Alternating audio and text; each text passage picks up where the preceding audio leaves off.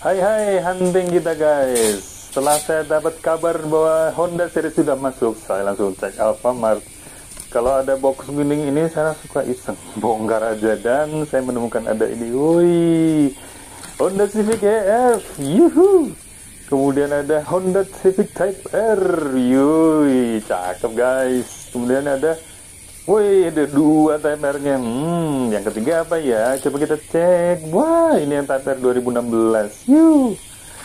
Oke, ada yang kembar dua. Berarti saya akan skip satu ya. Saya nyari ini dulu. Saya pengen lengkapin satu set untuk Honda series ini ya. Lumayan, sudah dapat satu hot item di situ. Ada Honda Civic M dan itu satu set tinggal ya. Langsung kita bayar menuju kasir. Gas.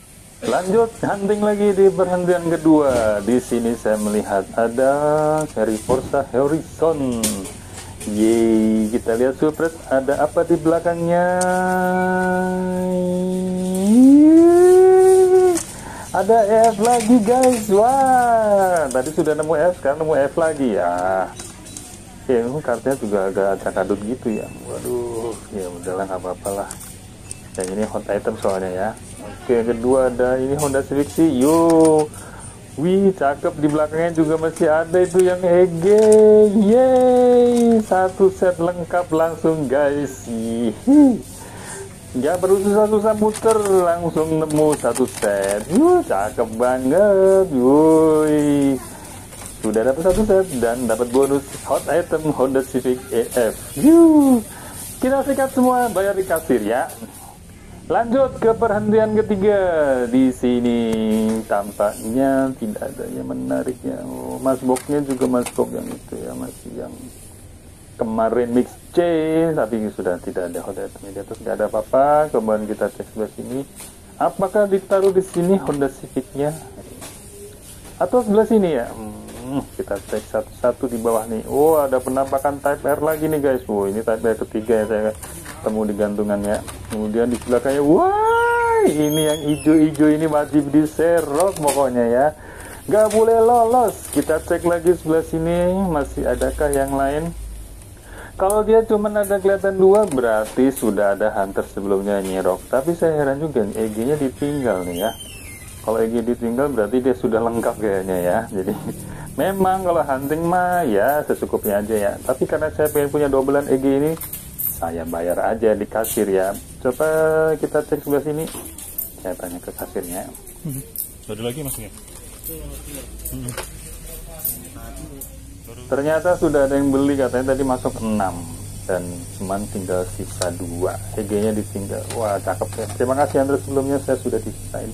Kemudian ke berhentian keempat di sini saya cek Alfamart lagi. Apakah masih ada yang lain hot sebelah sini? Ups, saya fokusnya di sini ternyata. Wah, ini Type R lagi guys. Di belakangnya masih ada Honda Civic C dan di belakangnya, wah, ada yang hijau-hijau lagi nih guys. Wah, hai, cakep banget, nemu EG lagi dan di belakangnya ada Honda IF. Wah, lengkap sudah dobelan saya.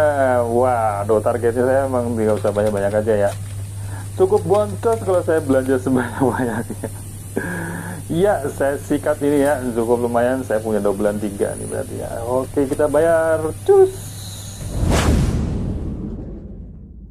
Hai guys, saatnya saya sharing hasil hunting. Di Alfamart Jakarta, hari belakangan ini sedang heboh dengan kedatangan si Honda series. Ini cukup cantik guys. Cantiknya kenapa? Ya, dia cantik karena dia mempunyai casting yang sudah ada dan desain kartnya dan tambonya juga keren-keren. Ini yang 16 Honda Civic Type R.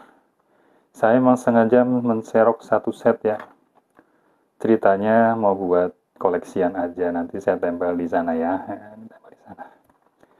Ini yang Honda Civic Type R kuning, cakep banget guys. Tambonya full, depan belakang full. Kalau item seperti ini bannya adalah plastik, cuman karena desain tambonya aja yang bikin cakep ya. Oke. Terus kemudian kita lanjut ke sini. Di sini ada Honda Civic C. Wow, ini juga sadis nih guys tampunya. Wow, wajib buat koleksian ini mah. Keren abis sih. Civic C-nya Civic C yang cakep nih guys. Gak salah sih kalau harus mau serok nih ya. Oke, kemudian yang ketiga adalah ini guys. Honda Type R juga yang 2018 nih. Honda Type R yang 2018 ini juga cakep tampunya. Wih, sadis nih guys. Wuhui. Gimana teman-teman? Apakah sudah nyerok juga? Kabarnya ini emang daerahnya baru masuk di Jakarta, Tangerang, kemudian ke Bogor atau Depok, kemudian Jakarta bersemua ya. Terus kemudian saya dengar juga sudah masuk di Bandung, kemudian sudah masuk juga di Garut kalau nggak salah ya. Tadi saya lihat beberapa postingan di Facebook juga ada. Oke, itu 3 item yang saya cuma beli satu-satu saja. Dan ini adalah yang dobelan guys. Hihi. Saya beli dobelan juga. Ini yang saya anggap adalah hot item. Yang pertama adalah ini guys. Ini hot itemnya adalah Honda Civic EG 92 Honda Civic EG. Saya nemu 3 guys di gantungan. Wih, cakep guys. Dari pertama dia launch di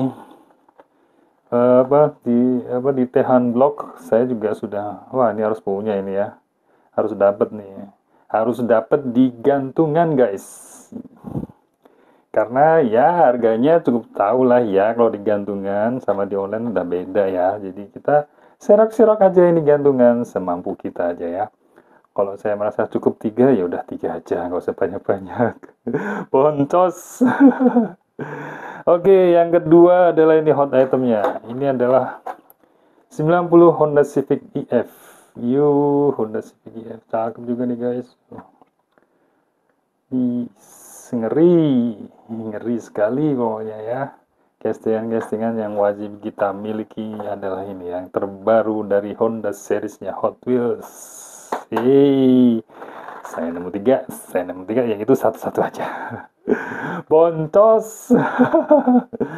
Kalau mau buat koleksi aja sih kita simpan secukupnya aja ya, nggak usah banyak-banyak ya. Iya, itu aja guys sharingnya hasil hunting saya. Segera kunjungi Alfamart terdekat. Beberapa Alfamart saya lihat di Jakarta juga masih ada yang belum restock. Masih ada yang bisa disamperin, jadi teman-teman jangan khawatir. Saya rasa kalau teman-teman rajin muter pasti akan kebagian ya. Di daerah Tangerang Selatan, di tepatnya di Ciputat, saya putar beberapa tempat tadi belum ada yang masuk.